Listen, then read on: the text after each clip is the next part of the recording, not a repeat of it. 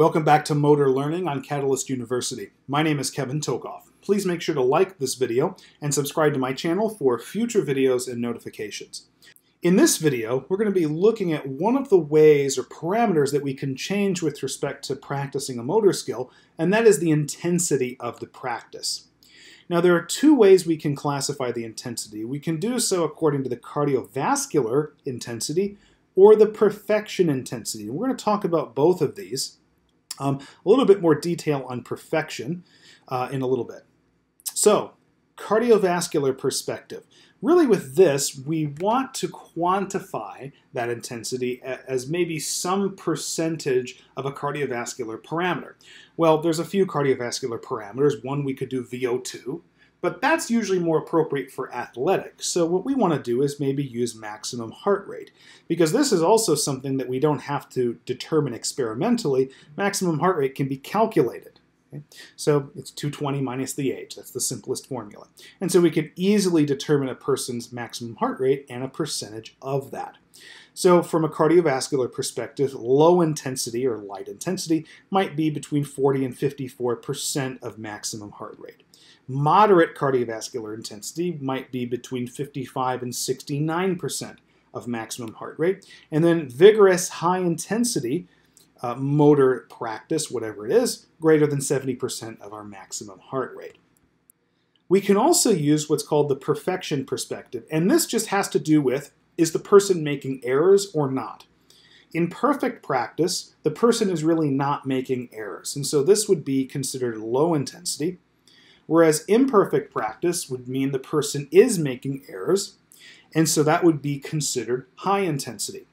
Now, one thing I want to emphasize before we go any further with respect to errors is that errors are absolutely necessary for learning. Okay? When you make errors, that actually stimulates neurogenesis. It plays into that neuroplasticity aspect. Okay? So in order to learn, you have to make errors. In fact, it turns out that just doing a simple motor task over and over and over and over again does you no good, assuming no errors are made. You have to make errors. And so in this perspective, imperfect practice is the only one you're making errors in. So that would be high intensity. And by the intensity, we just mean that apparently if we're doing perfect practice, it's a low enough intensity to where it's fairly easy for the person practicing to complete the task without errors. So the solution there, if we wanted to increase the intensity, is just make the task harder. Do something to the task, change some parameter, make it more difficult to where that person starts making errors. And now we have imperfect practice. So let me flip over to the next slide here, really just put this thing up here, and talk a little bit about imperfect practice. Now, when we're talking about imperfect practice, we're usually referring to motor learning, which when we're talking about motor learning, we're talking about neurogenesis. Okay? And so the key is with imperfect practice, practice that it's at a high enough intensity where we're making errors, that's going to facilitate neurogenesis, like I mentioned. Remember, you have to make errors in order to learn. Okay? If you don't make any errors and you're just simply repeating the task over and over again, you don't get near the amount of neurogenesis. You have to put a stress, not a bad stress, but a stress on your nervous system in order to expect to get the synthesis of new neurons, new synapses, and strengthened synapses. Okay? And so to do that, you have to have error. Now there's another aspect where we can talk about imperfect practice, and that's with respect to skeletal muscle. This is more of the exercise physiology approach, and we normally don't talk about this when we're doing motor learning, but I also wanted to provide some additional context and some additional information just to tie some things together. Now let's suppose this guy right here who's doing barbell curls, he's doing, let's say, 10 repetitions per set. If it were perfect practice, he'd be able to get all 10 repetitions with good form. Okay? But if he's doing imperfect practice, that would imply that maybe he only gets to repetition 7 or 8 and then he fails. In fact, they often say, go till failure. That would be imperfect practice. But if we want him to fail at it, not in a bad way, we need to vary some parameter of the exercise, like increase the weight. Increase the weight to the point that he fails and maybe only gets to repetition 7 or 8. Now, is that necessarily bad when he fails? No, in fact, it's good. Just like your nervous system in the context of motor learning needs error to effectively have neurogenesis and synaptogenesis, skeletal muscle needs failure to have things like hypertrophy.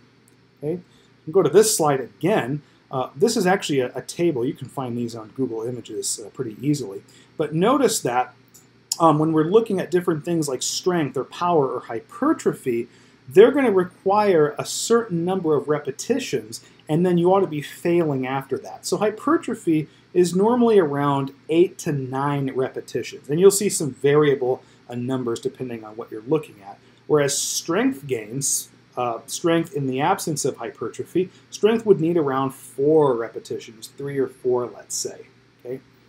And so if this guy is wanting hypertrophy, let's say, he shouldn't be getting up to 10, 11, 12 repetitions. No, he needs to be failing at about 8 or 9, because only with that imperfect practice, only with that failure, is he telling the skeletal muscle, hey, I need to hypertrophy to compensate in order to lift more weight, right?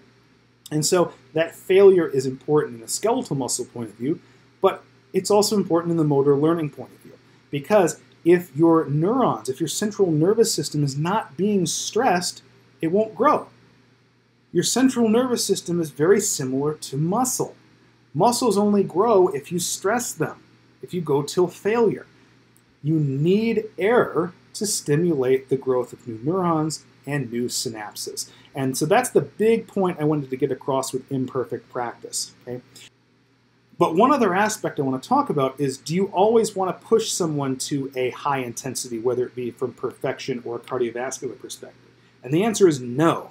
For example, if we have a person who has low cardiovascular endurance, maybe it's an elderly person who's at risk for falling, we don't want to necessarily push them to a high intensity because they're at risk for a fall. They don't have the cardiovascular stamina to maintain this intensity or even get there at all in the first place. So depending on the situation, you may not want to actually take someone up to high intensity. Maybe low or moderate is sufficient. Okay?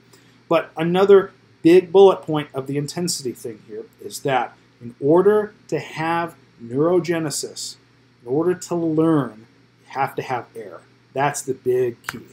So hopefully this gave you a good understanding of practice intensity from both cardiovascular and perfection perspectives. Please make sure to like this video and subscribe to my channel for future videos and notifications. Thank you.